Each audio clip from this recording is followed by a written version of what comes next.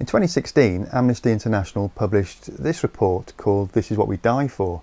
It focused on cobalt mining in the Democratic Republic of the Congo, or DRC, and it wasn't an easy read. Cobalt is a key component in most types of lithium-ion batteries, and its extraction has been increasing massively as our global society races towards an interconnected world, driven by an Internet of Things of all shapes and sizes, from watches and fitness trackers through to mobile phones, tablets and laptop computers, and all the way up to large static medical devices, industrial machinery and, of course, electric vehicles. Something like 60% of all the world's cobalt comes out of the DRC, and this report showed how extraction from thousands of small unregulated operations known as artisanal mines, with appalling working conditions and widespread use of child labour, was getting mixed in with cobalt from larger, well-regulated mechanised operations to enter the supply chains of many of the world's biggest electronics brands and battery manufacturers. There was no way of sugarcoating the news. The modern industrialised world had to face the fact that it now had yet another very big problem to add to the ever-growing list of very big problems that modern industrialised activity was causing. Only this time, the problem involved some of the very companies who were claiming to be moving us to a cleaner, greener, more sustainable future. In response to Amnesty's groundbreaking document, many companies like Apple, BMW, Daimler, Renault and Samsung immediately committed to publishing data about their supply chains so that they could be publicly scrutinised. So here we are in 2020, 4 years on from this original bombshell report, and the obvious question has to be, have we actually really made any progress?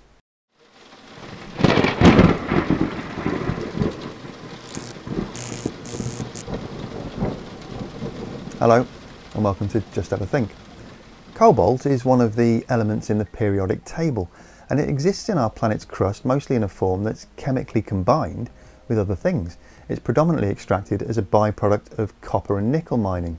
According to Statista, in 2016, when Amnesty International first released their research, world production of cobalt totaled 123,000 metric tonnes. Production quantities rose to 148,000 tonnes in 2018 before dropping back a little to 140,000 tonnes in 2019. Despite that year-on-year reduction, if the world's big tech firms fail to find alternative battery technologies, then this EU report suggests that cobalt extraction could reach almost 390,000 tonnes a year by 2030, by which time, according to Bloomberg New Energy Finance, electric vehicle sales will have rocketed up to around 33% of the total global vehicle market. The DRC is one of the poorest countries in the world, battered by decades of war and corrupt governments. Artisanal mining became a source of subsistence living for many people in the country when the state mining industry collapsed back in the 1990s, largely as a direct result of precisely that conflict and corruption. In an attempt to revive the industry in 2002, the DRC government, led by President Joseph Kabila, published a new mining code to try to attract foreign investment and rebuild a properly controlled mining sector that would be acceptable to international investors. The new code did shut down artisanal mining in many areas, but it didn't ban it completely. It also provided no guidance whatsoever on safety equipment and safe handling of potentially hazardous substances like cobalt dust that can cause asthma, decrease pulmonary function and potentially lead to fatal lung disease.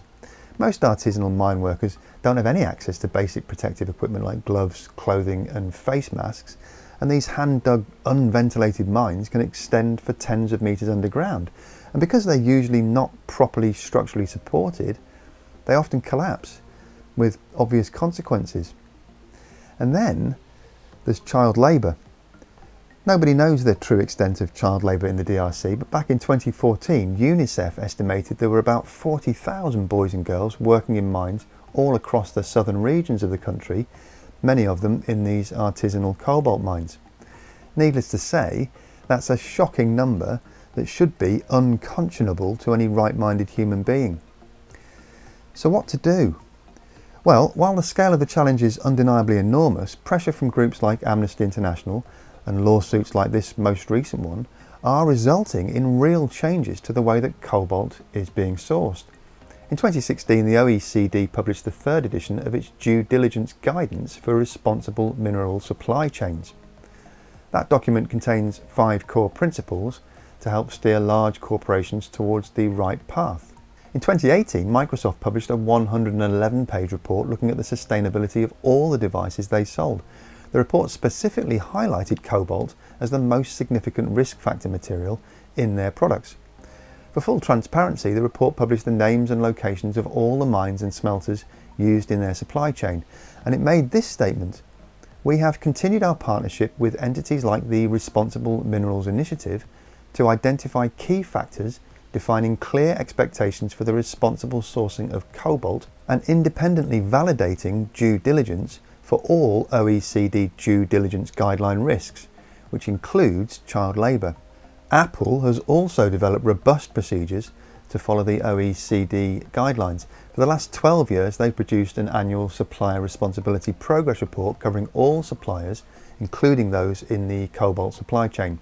Their 2018 report audited 756 suppliers in 30 countries and did find 44 core violations of labour rules, all of which they say were in newly appointed supply partners, and all of which have now been addressed and remedied.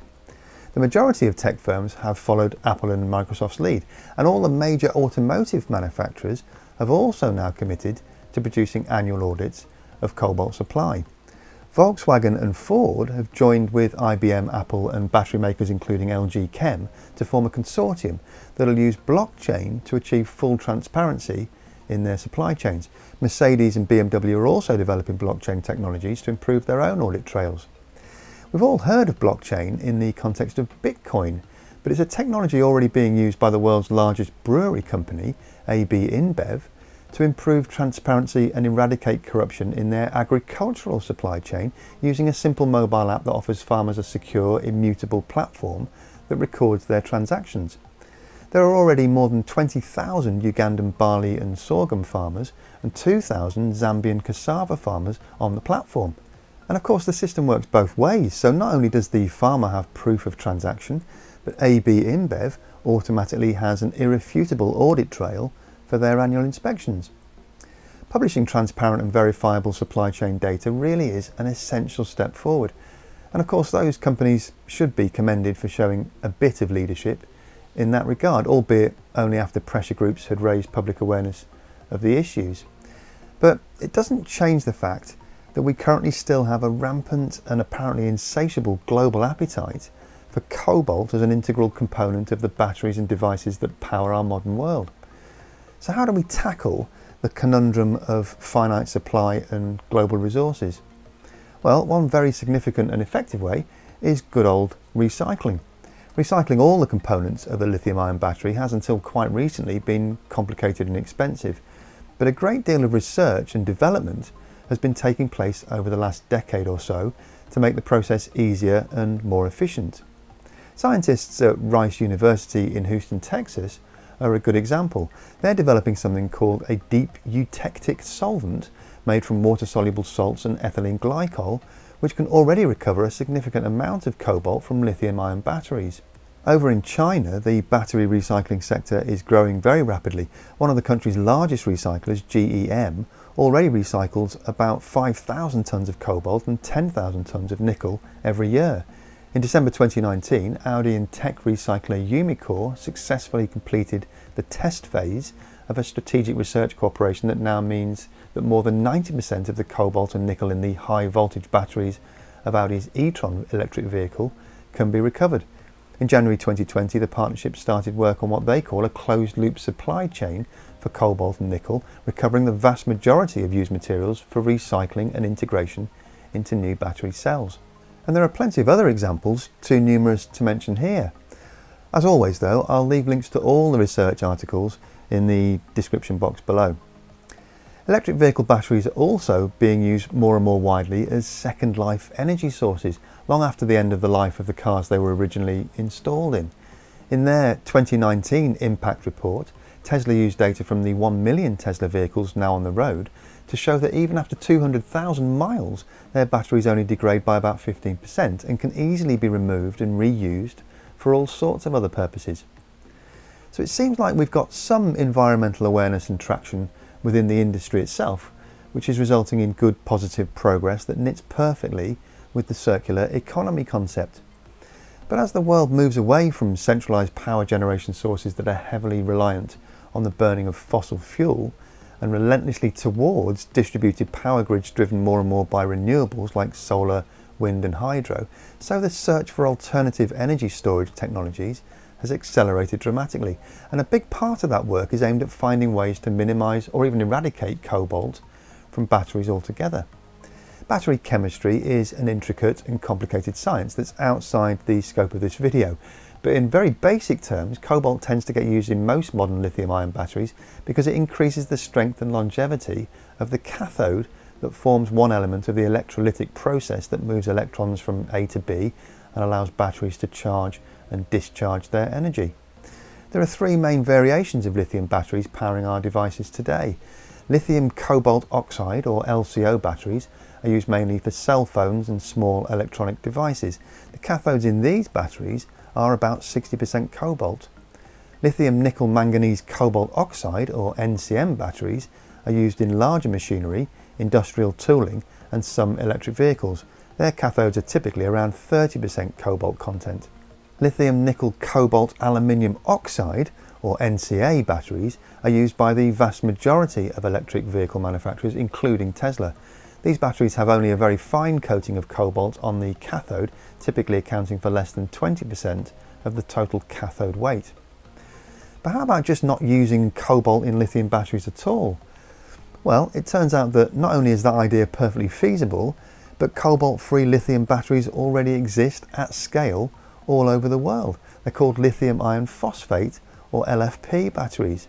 Their relatively low cost, low toxicity, well-defined performance and long-term stability has made them a good choice for utility scale stationary applications and backup power. They don't quite pack the punch of NCA batteries, but nevertheless, in February 2020, Tesla announced that they're working with Chinese battery supplier CATL to replace NCA batteries with 100% cobalt-free LFP batteries for their Model 3 production vehicles in China. If that initiative were to be extended to Tesla's US production, then it'd be a pretty revolutionary change in their battery strategy and would certainly result in a very significant reduction in cobalt extraction. These rapid developments in battery technology, second life repurposing and recycling will undoubtedly have a positive impact, not only on reductions in the overall use of cobalt, but also in the reduction of carbon dioxide emissions from fossil fuels in energy, industry and transport. But that kind of brings us right back around to the issue that started off the entire debate in the first place, which is human welfare. It's all very well for nice, comfortable Westerners like me to sit here making videos like this that press for change and eradication of harmful production processes, but what do the hard-working families in those regions get left with? Many of those people have been risking their lives to dig those cobalt mines, not because they want to, but because they simply have no other choice. And they're still going to need a way to make a living and feed their children after the artisanal mines are gone. In the case of DRC, that's a challenge that's being met head-on by the United Nations and the African Development Bank. They've set up an ambitious initiative called the Support Project for Alternative Welfare of Children and Young People Involved in the Cobalt Supply Chain, which they've wisely abbreviated to PABEA Cobalt. This programme seeks to ensure the social reintegration of nearly 15,000 children working in cobalt mines, mainly by targeting the welfare of the children's parents, all of whom are pretty young themselves. The salvation for these families will be agriculture, which the UN and the Development Bank assess to be the sector with the greatest potential for economic diversification. The project covers Lualaba and Haut-Katanga provinces, which between them account for more than 65% of global cobalt reserves. It supports and strengthens the existing national strategy for the exit of children from the copper and cobalt ore production chain in those regions.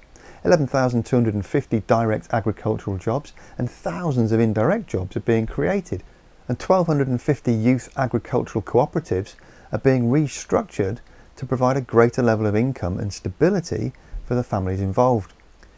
To ensure the longevity of the strategy, 2 vocational training centres will be built and facilities will be put in place to support the rehabilitation of social structures like education, health and water sanitation.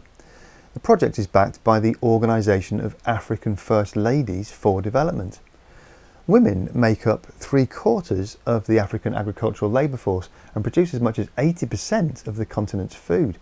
According to the Food and Agricultural Organisation, with better access to finance, women farmers could produce 20 to 30% more food than they currently do, which would mean 150 million fewer hungry people across the continent. Make no mistake though, cobalt mining today remains a problem of human rights abuses that is not fully resolved. Far from it. The extraction of minerals and metals around the planet is an understandably emotive topic, and no doubt you have your own views on the subject as well, so I'll be keen to read your thoughts in the comment section below. That's it for this week though. A massive thank you, as always, to the channel supporters over at Patreon who make these programs possible. And I must just give a shout out to the folks who joined the Patreon team since last week with pledges of $10 or more a month. They are Alec Thomas, Saurabh Gupta, Chris Southwell, Mark Larson, Thomas Snow, Wojciech Olachowski, David Sperber, Sean Connolly, David Hastings, John Andrew Metzer, Matthias Wolf, Rob van der Berg, Andrian Lee, David Lorenzo Papp, and Buchan Follocks, who gets a special commendation for showing us that the old English art of the spoonerism is apparently still alive and well. Good on you, Buchan. And of course a big thank you to everyone else who's joined our Patreon page since our last video as well. You can get involved in all that if you want to by visiting www.patreon.com/justhavathink, and you can show your support for the channel for free by hitting the like button and by subscribing, both of which raise the channel's visibility with the YouTube search algorithm and help get our message to more and more people each week. It's dead easy to subscribe. All you need to do is click down there somewhere or on that icon there, and don't forget to hit the bell icon so you get notified about new content. As always, thanks very much for watching. Have a great week, and remember to just have a think. See you next week.